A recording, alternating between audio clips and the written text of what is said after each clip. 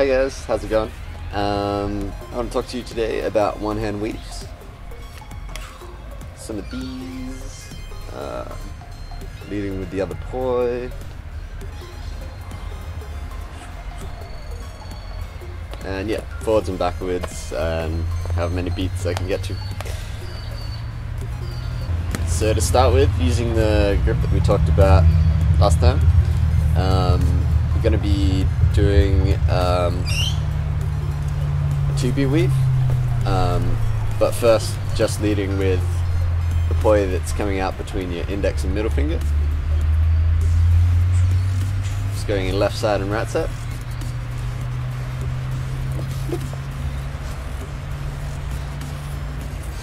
And what you want to do with the other poi is follow behind it, but not 180 degrees behind it.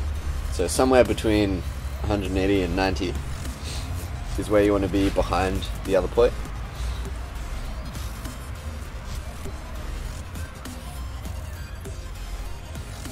Now it will take a lot of practice to get it to run smoothly behind it, but it's definitely worth putting the time in to do it.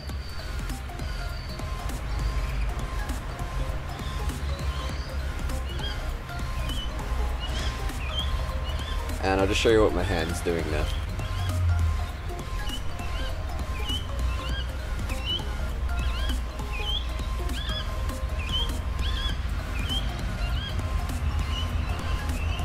Now you can do this a lot more rigid, but you lose the control of the other poi, so there's less time to adjust and less ways to adjust as well. So with this 2-beat weave, you can add 2 beats on either side by letting the poi wrap up around your hand a little bit. So if you add 2 beats on the left, then you have 4 beats overall. You can also add it on the right to give you 4 beats overall, or you can do both of them.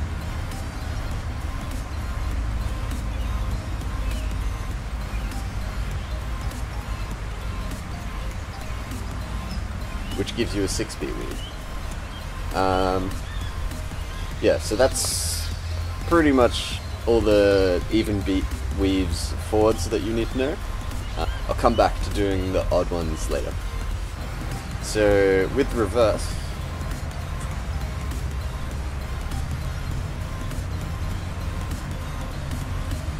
it's exactly the same thing. So you're doing your 2-beat weave backwards, and then following it between 180 and 90 degrees.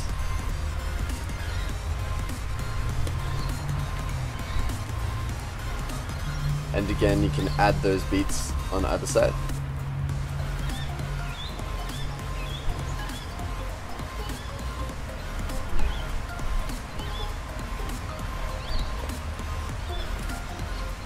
Yeah, resulting in more even beat weaves. I'll just show you what my hand's doing.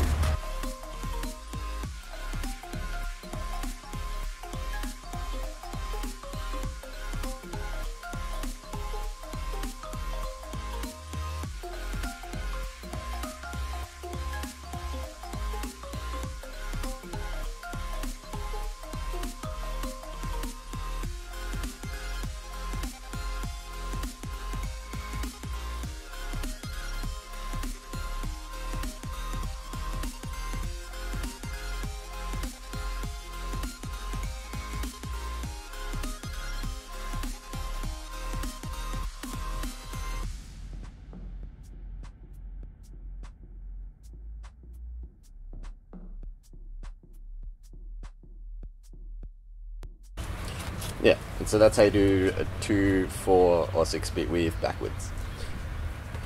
You can also lead with the poi that's at the back of your hand, or coming out between index and thumb. And doing so, the same relationship between them is maintained. So before, when we were weaving, we had the trailing poi between 180 and 90 degrees behind it. In this case, the poi have just swapped which role they're playing, so the other poi will be between 180 and 90 degrees behind it.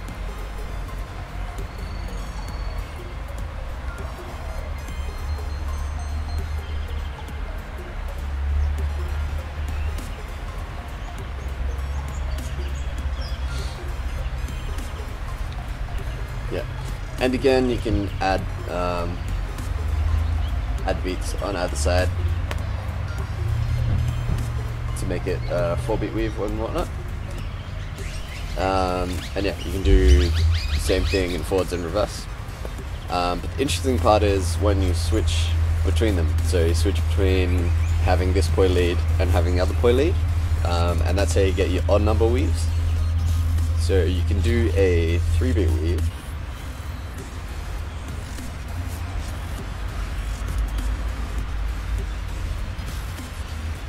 Like so, and then the relationship between them is constantly switching between both sides of being completely opposite each other. Let's show that from the side.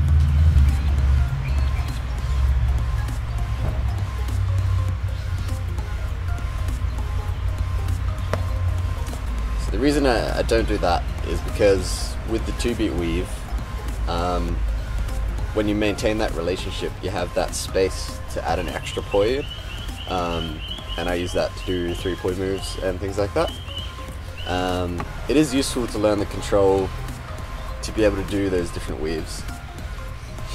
And yeah, obviously, nothing you learn isn't beneficial. So yeah, I'll have a go at doing a 5-beat weave as well.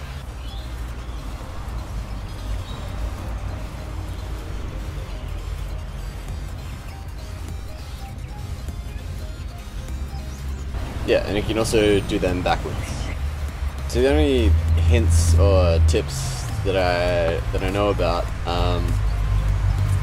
are that it can help to sort of use this hybrid to your advantage. So if you do that with one hand,